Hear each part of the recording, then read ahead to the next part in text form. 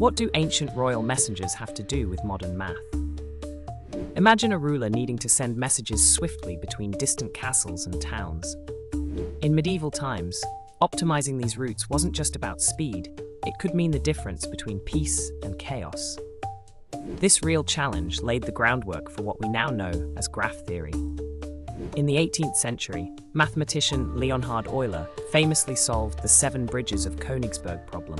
But, centuries earlier, royal strategists mapped out efficient paths for messengers across vast territories.